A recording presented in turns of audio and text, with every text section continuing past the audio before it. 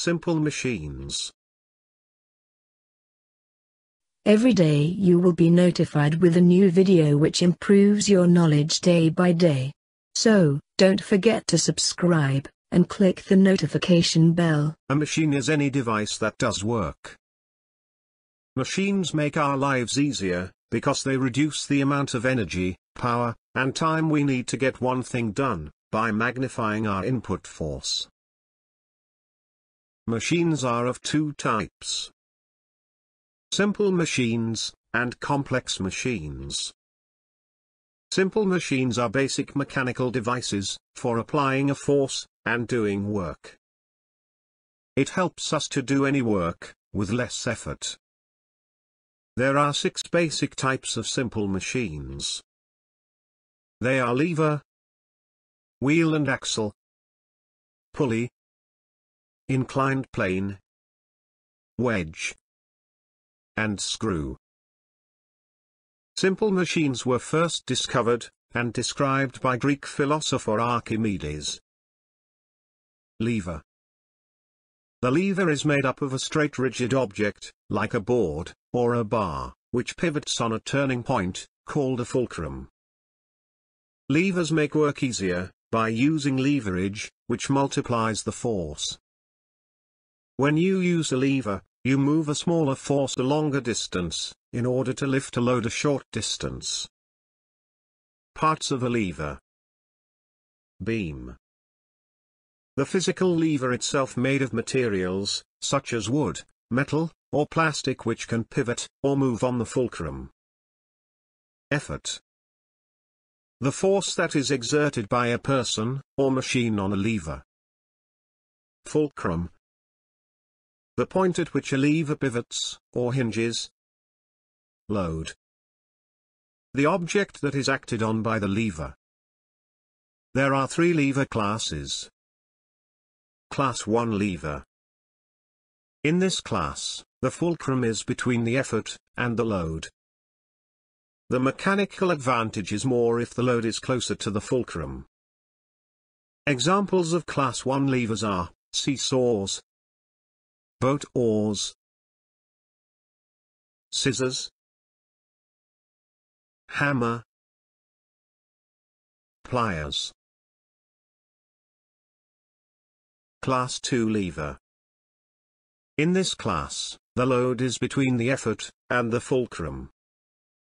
The mechanical advantage is more, if the load is closer to the fulcrum. Examples of Class 2 levers are, wheelbarrows, nutcracker, and lemon squeezer. Class 3 lever. In this class, the effort is between the load and the fulcrum. The mechanical advantage is more, if the effort is closer to the load. An example of Class 3 lever is, a garden shovel, tweezers. Pulley. A pulley is simply a wheel, with a groove in it, and a rope in the groove. The groove is important, because it helps to keep the rope in place. Pulley is used to lift up, or lower heavy objects. With a pulley, an object to be lifted, can be tied to one end of the rope, and a force is applied to the other end, by pulling the rope downwards. The downward force turns the wheel with the rope, and pulls the load upwards, at the other end. Pulleys are used in curtains, water well, crane and in flagpole. Inclined plane. An inclined plane is simply an even sloping surface, with no moving parts. It makes it easier for us, to move objects to higher, or lower surfaces, than if we lifted the objects directly upwards.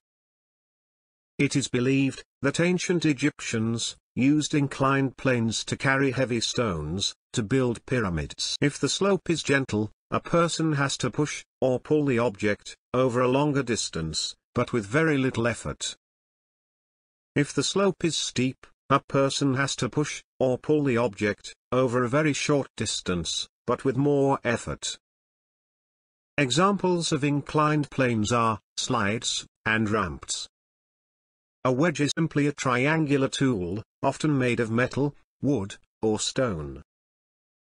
It is thick on one end, and tapers to a thin, or sharp edge on the other end. A wedge may be attached to a handle, to make it easier to use. Good examples of wedges are nails, knives, axes. Earlier humans used wedges made of hard rocks and stones to hunt, cut, and trim trees, and carve stones. The concept of wedges is also used in jets, modern cars, trains, and speedboats. You will notice them to have pointed noses, like wedge. This helps them cut through the air. Wheel and axle. Wheel and axle uses a wheel, with a rod attached in the middle as an axle, to help it to lift or move loads. The wheel is one of the greatest inventions in history, but it does not work without the axle. The wheel and axle work in two basic ways. Force applied to wheel. Force applied to axle. Force applied to wheel. A doorknob is a great example of the wheel and axle. To open the door, we apply force to the wheels. It will be difficult to turn the axle to open the door. Force applied to axle. A Ferris wheel is an example of force being applied to the axle. When the axle turns, it results in the giant wheel turning. A ceiling fan works the same way. Anything that moves in a circle, there is most likely a wheel and axle involved. Some more examples are wheels used on skateboards, cars, bus, bicycle, etc. Screw. A screw is a cylinder, with a head at one end, and a pointed tip at the other end. More importantly, it has ridges, winding around it. The ridges around the shaft or cylinder, is the thread. The distance between the threads is called pitch. Screws are very useful for holding things together. They can be used to lift very heavy objects, and tighten things too. Nail and screw are not the same. Screw has ridges around the shaft, but nail don't have ridges. It is harder to drive a screw into a piece of wood, because the ridges on the screw create a lot of friction and resistance. To drive a screw into the wood, it has to turn in a circular motion, by a screwdriver. Examples of screws are bolts, drill bit, bottle tops, guitar tuners, screws, and bulb. Complex machines are made up of many simple machines. Complex machines, like trucks, car, or bicycles, use many moving parts. They combine many simple machines, such as levers, pulleys, and gears to get work done. Question time. When you open the lid of a tin, with the handle of the spoon, do you know what simple machine is involved? The answer is lever. Teeth is a simple machine. Do you know what type of simple machine teeth is?